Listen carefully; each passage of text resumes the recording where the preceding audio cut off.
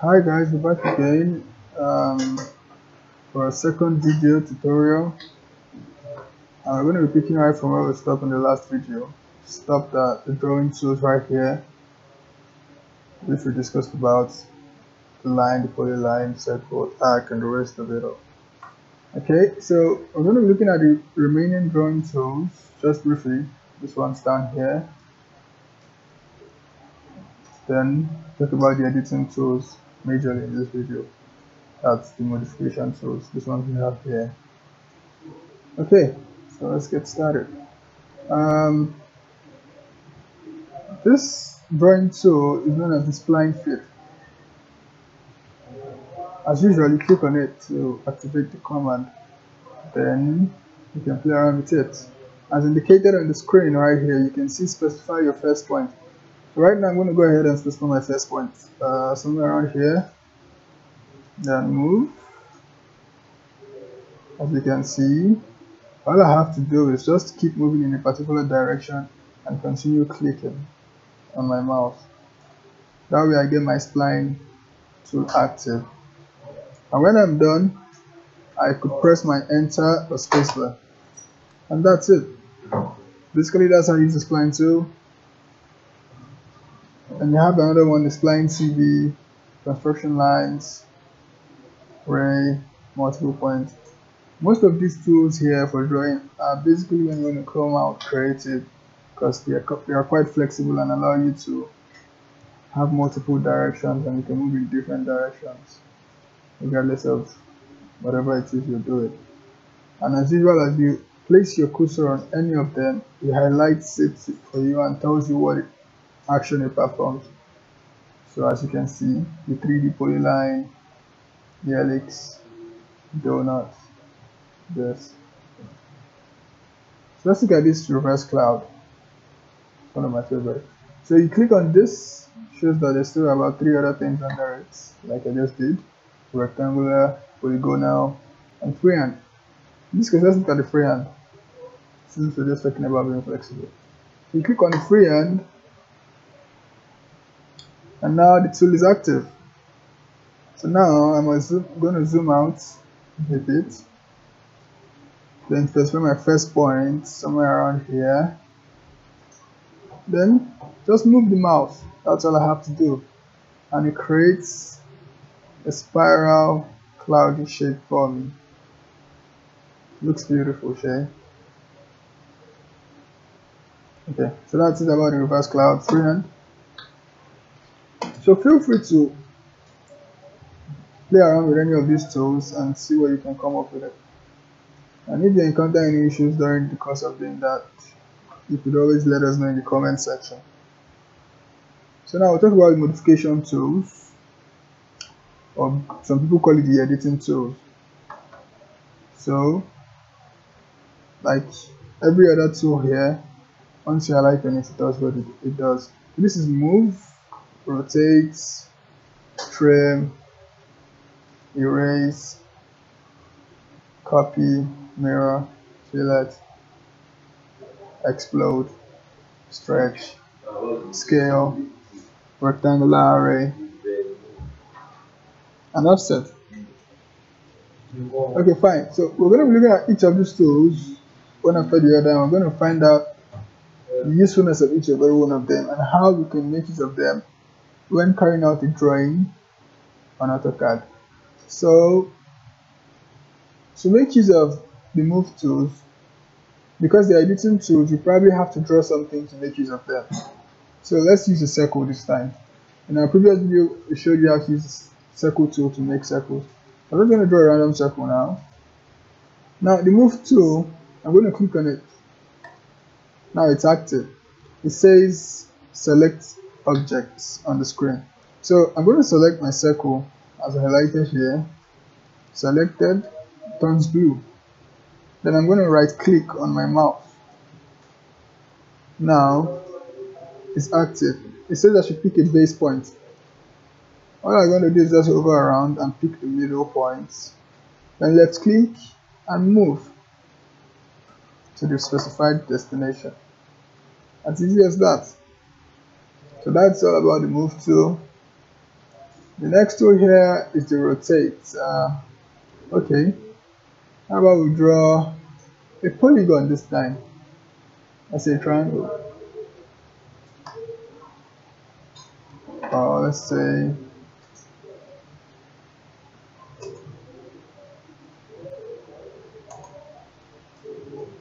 okay, here we go. I had to zoom in because it was quite small, so you can get a good view of it. Here's our triangle. So we want to rotate this triangle. I'm going to click the rotate tool. It's active. Same method, select object. I'm going to select my object, right click, hover around, find my base point, left click, and look, I can rotate to whichever direction I want just by moving the mouse in different directions like I'm doing right now.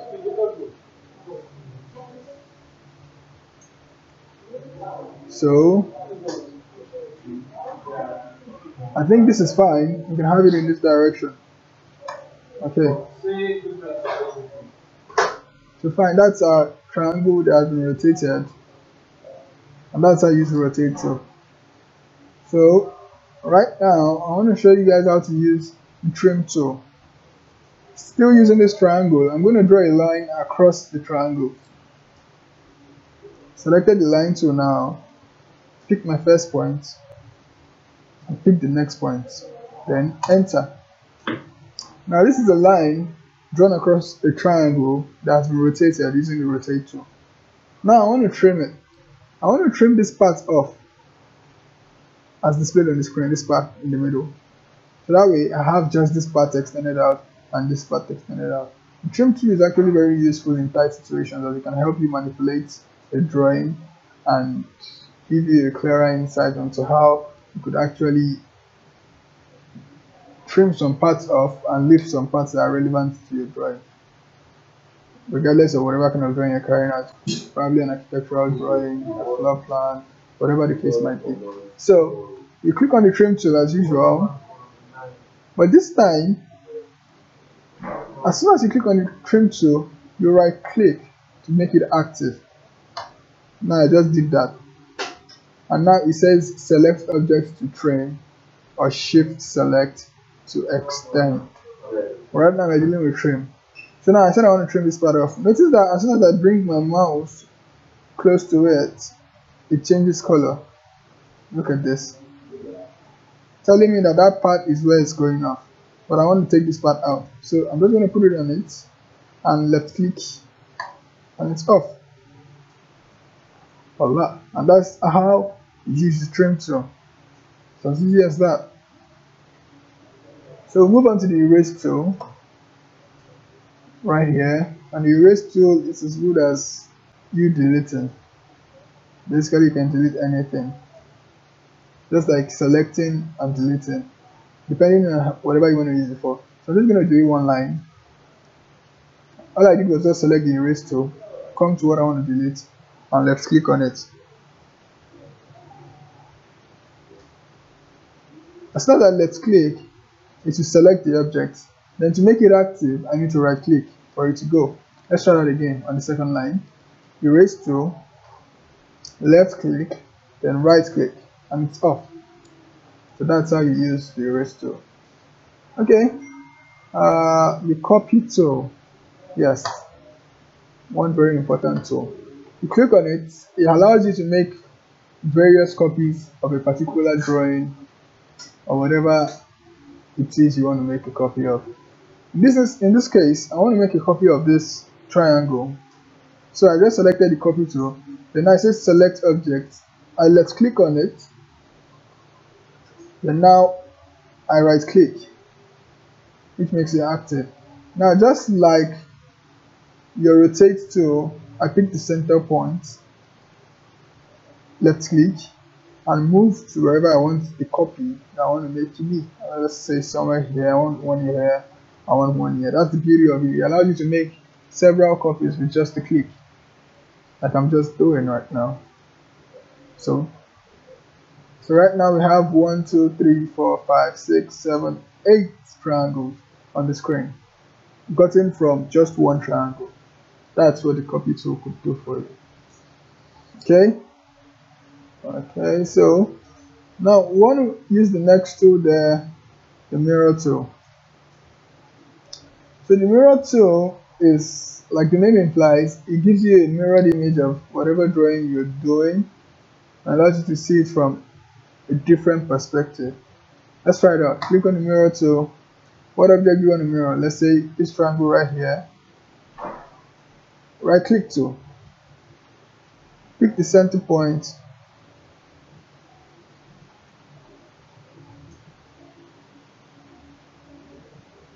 And let's mirror it to this way. Now it asks me if I want to erase the source object. That's if I want the original one to go, or if I want to stay. I think we should keep it. So let's just say no. Enter.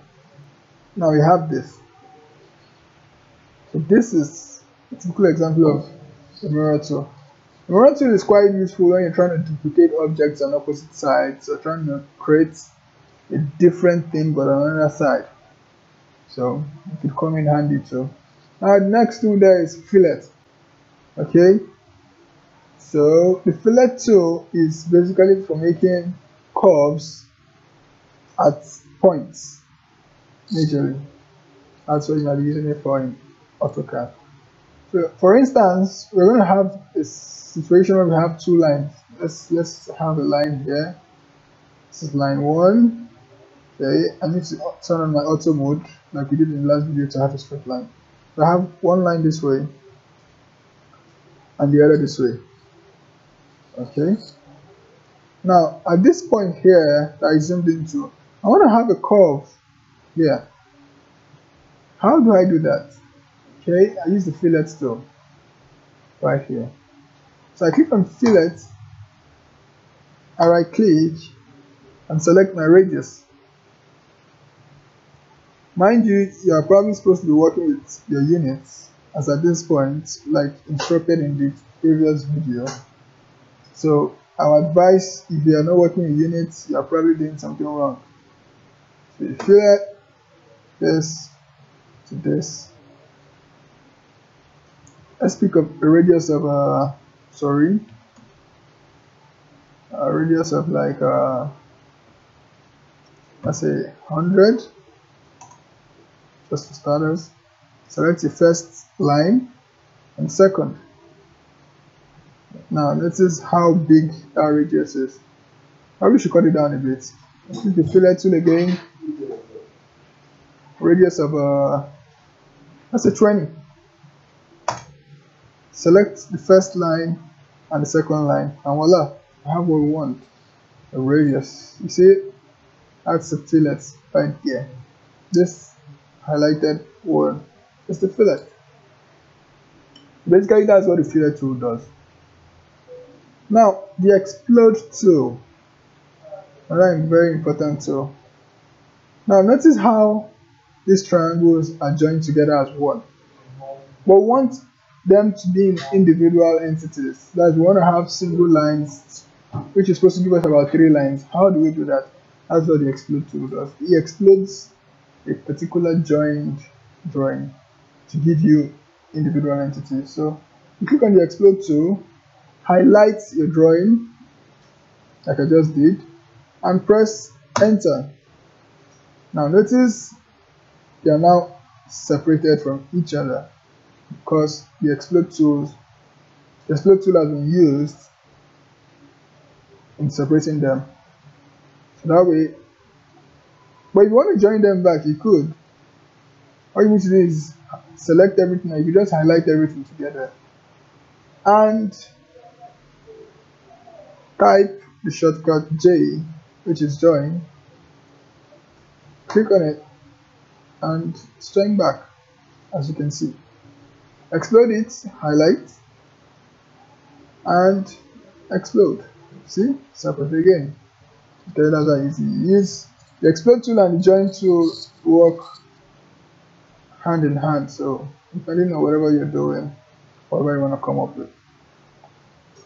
So you still have the stretch tool, the scale, rectangular array, the offset, Let's talk about the offset for a bit. The offset is basically for making duplicate objects at a distance away from the original. It could be inward, it could be outward, it could be sideways, whichever way, at a particular distance. So now I'm going to select this triangle and try to offset it by clicking this. Now it says I should specify my offset distance as written on the screen. So I could say 5. Now notice this. It gives me the option of taking it in, as getting a smaller triangle inside, or taking it out just by moving my mouse. So depending on what I want, I could say I want one outside. I could still click on the original and get another one inside. Still click on this and get another one inside, like this. And that's what the offset tool does, like I'm doing on the screen right now, making duplicates. It's fun, you should try it. And let us know how that goes in the comment section as well. So that's how you use the offset tool. Now most of the other tools here are really for advanced drawings, but in consequent videos we'll probably be looking at them, but for the level at which we're going right now, because it's a beginner's tutorial video, so you really might not need this for now, but in subsequent videos we'll probably look at this. Okay, so this is where we'll end our video for today, and we would like to get feedback from you, and we hope that you subscribe to our video. Thanks for watching. See you some other time.